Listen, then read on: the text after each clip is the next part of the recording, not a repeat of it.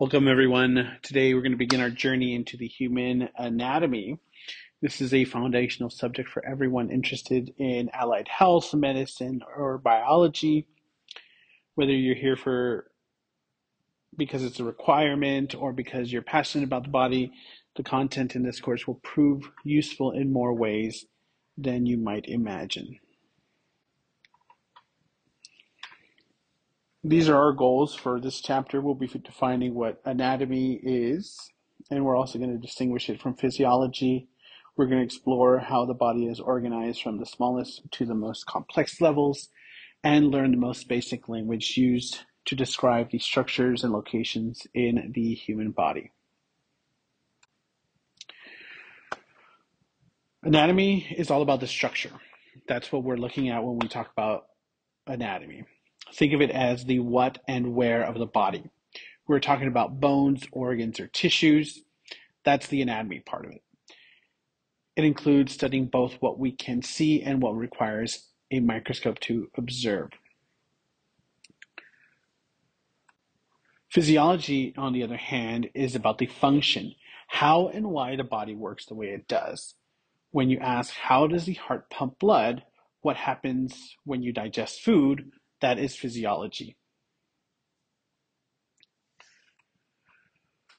You'll see quickly that we can't study one without the other. Structure informs function, and understanding one deepens our understanding of the other. Understanding how anatomy was studied historically gives us the appreciation of how far it has come. Originally, our knowledge came from the external injuries, especially from the battlefield, when we were looking at battlefield wounds, which limited what we could know about the internal organs and systems. We could only see what was out on the exterior, not what was on the inside. As societies evolved, more cultures began to permit cadaver dissections, which significantly advanced our anatomical knowledge. Dissection became essential for medical education, and today it remains a key practice in med schools and anatomy labs. The 20th century brought a lot of technology and the technological revolution. X-rays were the first major breakthrough, followed by more advances in imaging like CT scans, MRI, ultrasound, and even PET scans. These tools give clinicians the power to see inside the body without surgery, allowing us to detect conditions like tumors, fractures, or internal bleeding safely and accurately. These advances make anatomy not only more precise, but also more dynamic. We can now study living, moving, functioning human bodies in ways early anatomists could only imagine. Anatomy includes everything from what we can see with our eyes to what requires more powerful microscopes. Gross anatomy looks at the large structures, while microscopic anatomy zooms into the cells and tissues, giving us the insight into their roles and their relationships. There's two general ways we study anatomy. We study the regional anatomy and also the systemic anatomy. In regional anatomy, we examine everything in a specific area of the body, the muscles, bones, nerves, vessels, and other organs, all together as they relate to one another. For example, if we're studying the neck region, we'll look at the trachea, cervical vertebrae, muscles like the sternocleidomastoid, blood supply, and nerves, all in one unit. This is the approach used in dissections and surgery, where knowing how everything fits together in a particular space is crucial. In contrast, systemic anatomy is more common in classroom settings like ours.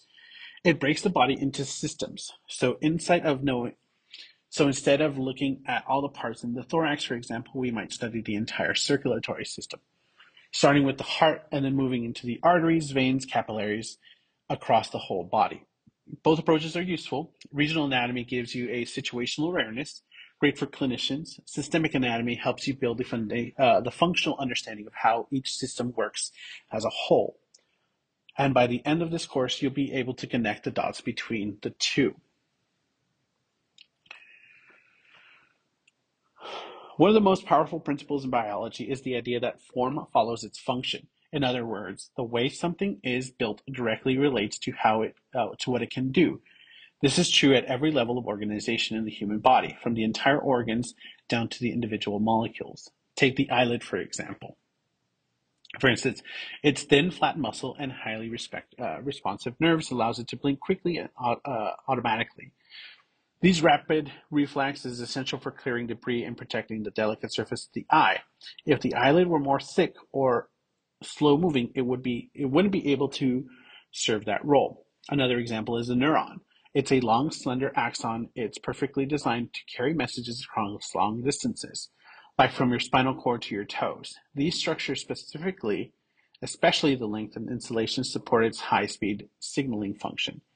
This idea that even applies to molecular level. The 3D shape of a protein, for example, determines whether it can bind to a receptor or catalyze a chemical reaction. The slight change in form, like a mutation, can completely change or destroy its function. So whether we're studying anatomy or physiology, always ask yourself, how does the structure of this part allow it to do its job? That mindset will serve you throughout this course and the future work you do in healthcare or even biology.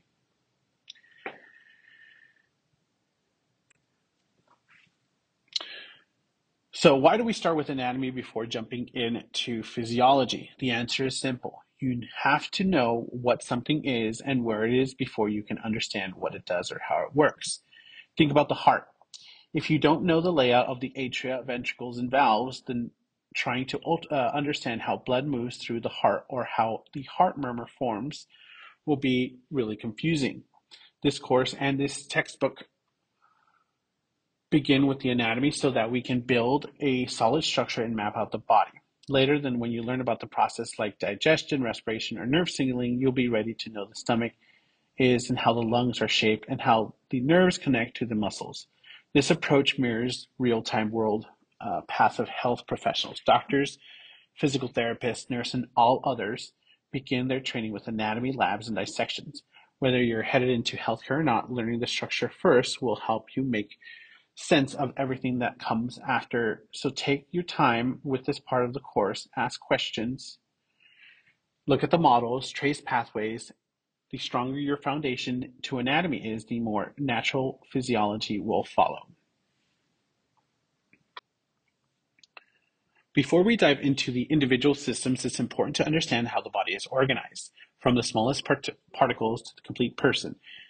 This is known as the levels of structural organization, and it gives you the framework for understanding anatomy in layers. We start with the chemical level, the foundation of all matter. Atoms like hydrogen, oxygen, or calcium combine to form molecules such as proteins, sugars, and DNA. These are the raw ingredients for life. Next, at the cellular level, molecules form organelles and cells, the smallest independently functioning units of life. Each cell has a specialized part and role. A muscle cell, for example, is built to contract while the nerve cell is built to send the signals. When the similar cells work together, we reach tissue level. Think of muscle tissue made up of many muscle cells or connective tissue, which support and bind other tissues together. Multiple tissues working together form an organ. Like a bladder, it contains muscle tissue to contract, epithelial tissue to line and protect it, and connective tissue to support it. Several organs that cooperate to form a broader function make up an organ system, like the urinary system, which includes kidneys, ureters, bladder, and the urethra. And finally, we arrive at the organism level. This complete human body in which all the systems work in harmony. This is the level where everything comes together to maintain homeostasis and allow for life to continue. Understanding these levels helps you see how structure binds upon structure and how problems at even the smallest level can affect the entire body.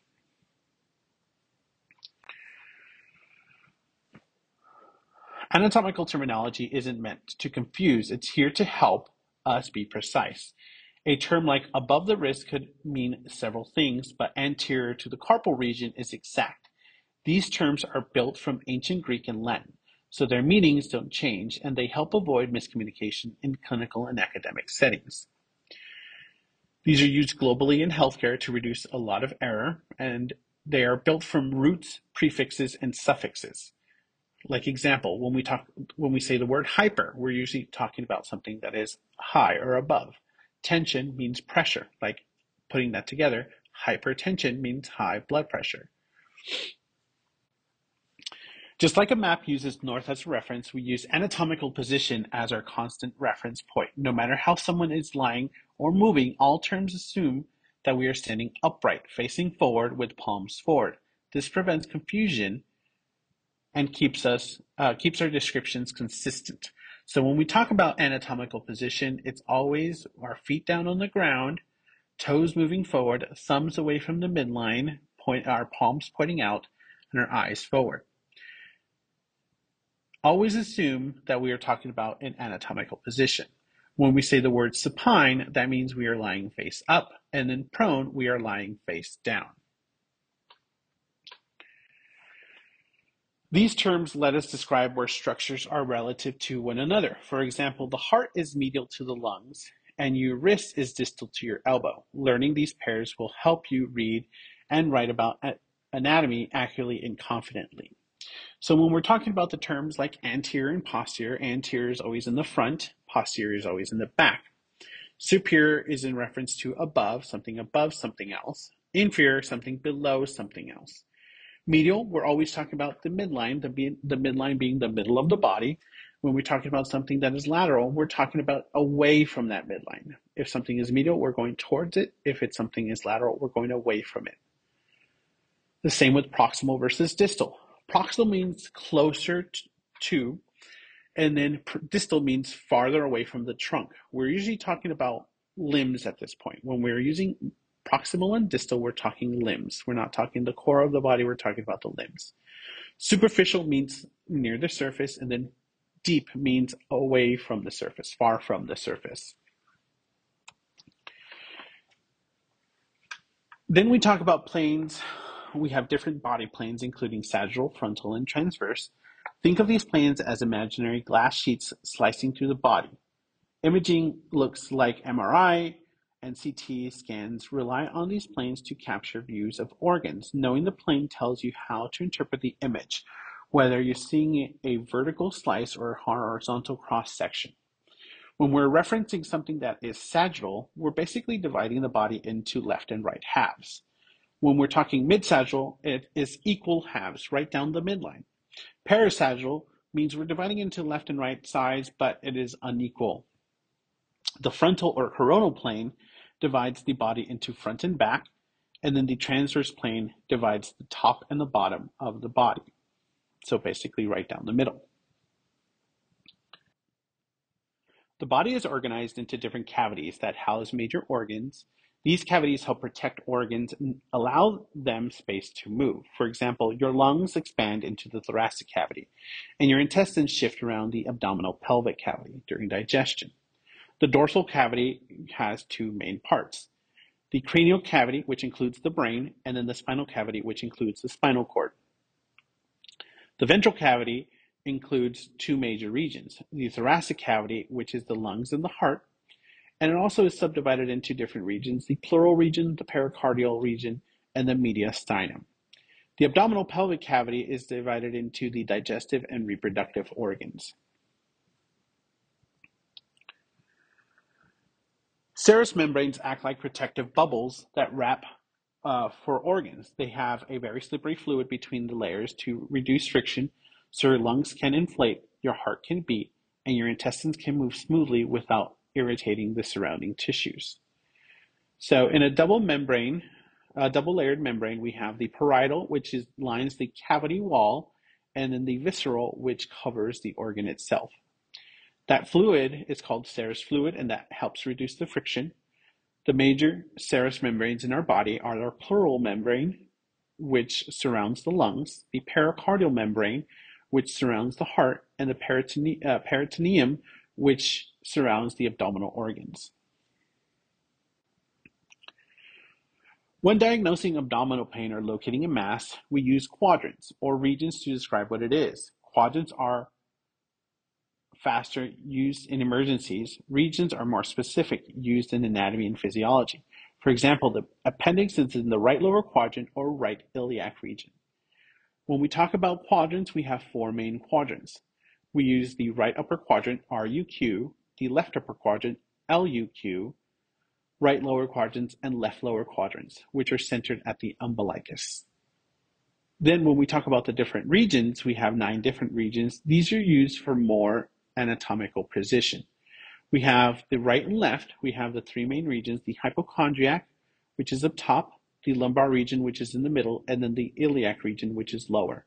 And in the center, we have the epigastric, the umbilical, and hypogastric regions.